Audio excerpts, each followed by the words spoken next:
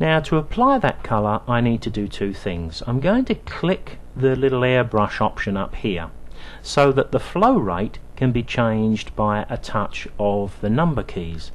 I'm going to start with a very low flow rate of 0.2. I've just hit 0.2 on the keyboard, and now we've got an opacity set at 100% and a flow at 2%. The next thing I need to do is to enlarge the image. Now I can do that without changing the brush by just hitting Control and Spacebar. The zoom tool appears and I can click and drag, and I've suddenly got the top part of the sky much larger, and it actually shows the brush a bit better too. So now we can start to think about applying some colour to the sky. Now if you feel just a bit nervous in painting blue into the sky with a big brush like this, then what you can do if you wish is to go to your layers palette and create a new blank layer over the top of the background thumbnail. We can do all of the work on that, evaluate what we've got, and then if we're happy with it we can place the two together. That way we're not putting any pixels onto the basic image here. So at the bottom right we can click the little icon just to the left of the dustbin, and there's the new blank layer created. So now, starting with the flow rate at 2%, I'm going to start applying colour to the sky. Now 2% instantly seems a little bit low, so I'm going to hit 0.4 to increase that to 4%. And as you can see, I'm just applying colour to the sky with not a great deal of finesse, and you can see that the colour is lagging a little bit behind the brush. A couple of reasons for that. I'm not working with a really high powered computer here, and when we use these big brushes they do take quite a bit of computer power. But there we have the sky placed on the right hand side, so if I hold the space bar and click and drag, I can now continue along the top and I can add sky all the way along. You can see I'm not being too fussy about coming down close to the buildings. In fact, I'm going over a little bit, and it should all come out in the wash when we actually apply the filter effect. I'm going to hit Control 0 to fit the image on screen, and what I can do is just add a little bit of density now in places that doesn't have it, and maybe just boost it a little bit right at the top. Whoops, and I've dragged my palette over to the right there, my toolbox over to the right. Now if we was having, or if we had that much blue in the sky, we may expect to see some in the foreground, so if you want to make a couple of sweeps of your brush in the foreground, it's not a great problem, we can do so. Lots of what we're doing here of course are personal things, and it's not going to affect the final image greatly. So there we have the sky applied. So we need to now think about if that's what we want. A little bit more up there, a little bit more here and there. Once I'm happy with that, I can amalgamate those two layers together. Now if I drag the layers out on the screen, you can see we can do that from the top right here. We can go down here and choose to flatten those two layers together. So there we now have the two layers flattened, and believe it or not, we're ready now to start looking at what filter effect we're going to apply. Now just before we do reach for our filters, the one other thing I think is quite important is for us to look at this image at the size it's going to print. Remember, we set up the print size right at the start. So with the zoom tool selected, let's hit the print button, or the print size button, so we can see exactly the size we'll get on the printed paper. But now I'm going to select my filter. Now this filter is an Alien Skin snap art filter called Colour Pencil, and as it appears on screen you'll see it's rather too large for you to see all of it. It's overspilling my recording window, but what I'll do is I'll drag it down into this position so we can see enough of the image and we can see the controls. The first thing is that we're looking at the image much larger than we saw it in Photoshop. So let me select the zoom tool here, hold the Alt key, and I'm just going to click this once, and you can see that that's probably a bit more reflective of the size we're going to use in Photoshop. So let me now move this back into position. Now these Alien Skin filters are pretty good. If we go to the settings, you can see we've got a number of defaults here, quite a few of them. Now I'm going to pick up, let's look down here. I can't go through all of these, we'd be here all afternoon just looking at different effects. I'm going to go to the Portrait Strong Edges, and just off of the screen there's a little bar that will be tracking along the bottom, and we would get the change appear in our image.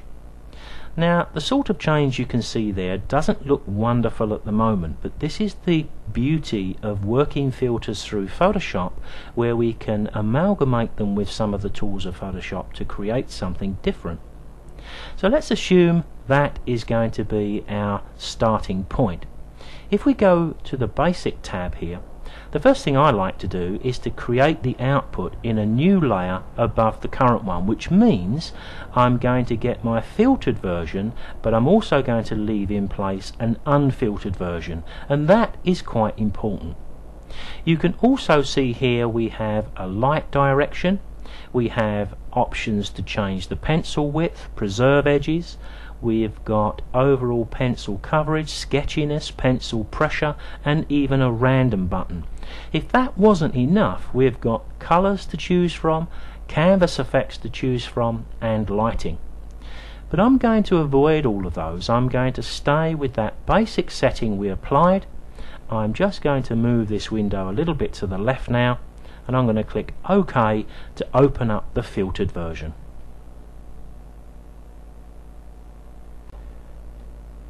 So what we have in front of us at the moment is a fairly chunky filter effect, a little bit too heavy to produce a picture in its own right, but remember we ticked that box to create a filtered version over the top of the standard version. So if we go to our layers palette, we'll find we've now got two layers. If I turn the top one off, you'll see we've got our original lying at the bottom of the filter pack.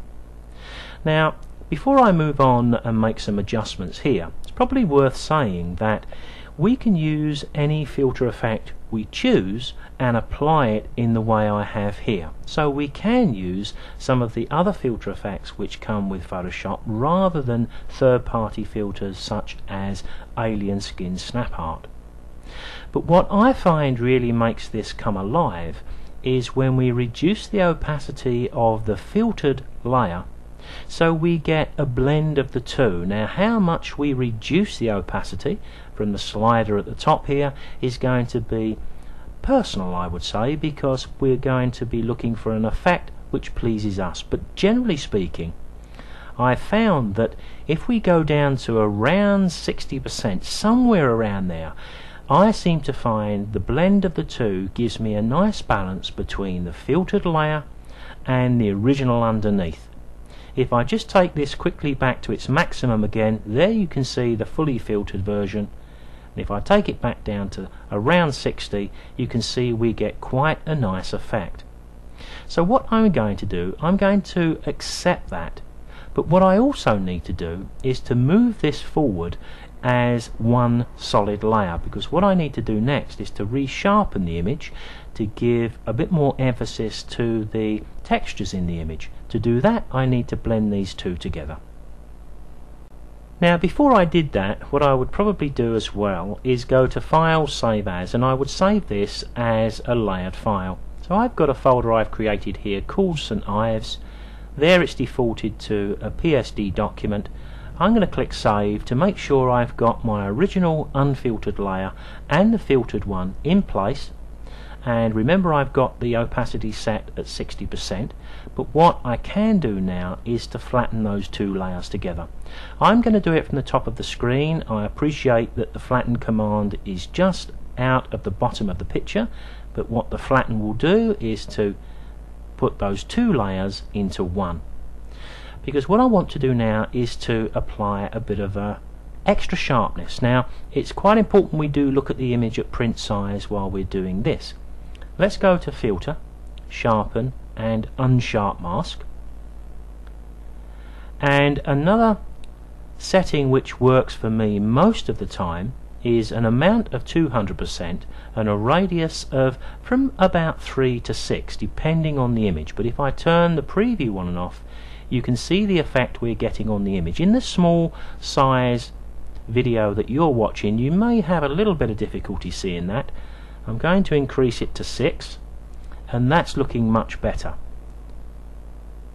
Once I'm happy with the sharpness I've applied to the image, I'm going to click OK. Now I suppose at this stage I can hit Control 0 and we can look at the image at its entirety, but when we do hit Control 0 you can see how the texture effect is beginning to be lost, and it's the reason it's quite important to look at the image at print size.